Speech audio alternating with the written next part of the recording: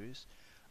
Today we're going to talk very briefly about the T-span element and how we can use it in AIMS. So, what is the T-span element? Well, quite simply, it's the element defined by Inkscape to contain text objects in an Inkscape document. So, let's have some example text.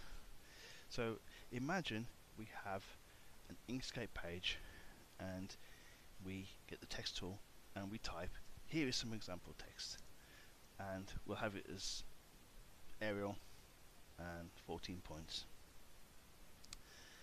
We save the document and we open it up in Notepad. What does that text look like? Well, it looks like this, and there's a lot to unpack here. There's a lot of scary looking stuff, but the main part is right at the bottom. If you can see my mouse pointer, here is our T-span, starts there, ends there, and that defines a line of text with an ID, an exposition, a Y position, and the text itself. Okay, so far so good. And there we go, that's highlighted it for you. That's the important stuff. So let's take an example, another example of text. Again, Arial, size 14. But here we're going to write it and we're going to put a carriage return in there. So we go, here is some example text, carriage return, over 2 lines. What does that look like? Well, it looks like this. It's quite readable, really. 2 T-span objects, one after the other, one per line. This makes sense. If you take a look as well, if you look at the X position, it stays the same consistently. The Y position changes because we're hitting a carriage return. Okay. Here's another example. Here is an example where we've got we've emboldened the word example and we put it over 2 lines. So let's have a look at the code for that. Oh, there's a bit more going on. So if you can see in pink or light orange, we have the first line of our text, and then we have nested in there a second T-span element set to bold with example on there, and then we have again another line. As before, the X positions are the same, the Y positions have changed. This is very important for us. Okay, so what have we learned here?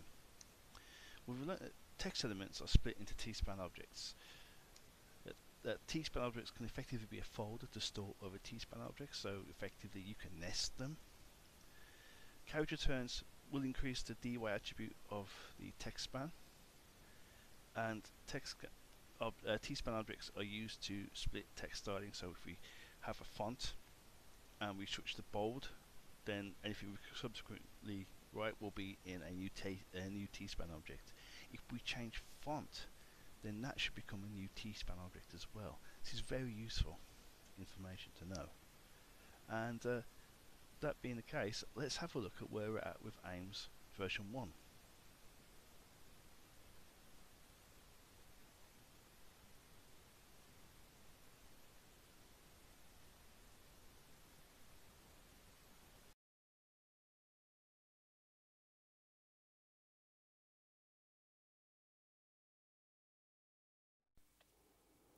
So I have a creator file here. This is going to be our text.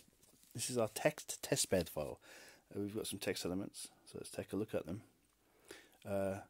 Basic text in a font, swapping fonts on different lines, different words on the first line in bold, bold italic, changing colours here, and finally we're boldening a word on the second line.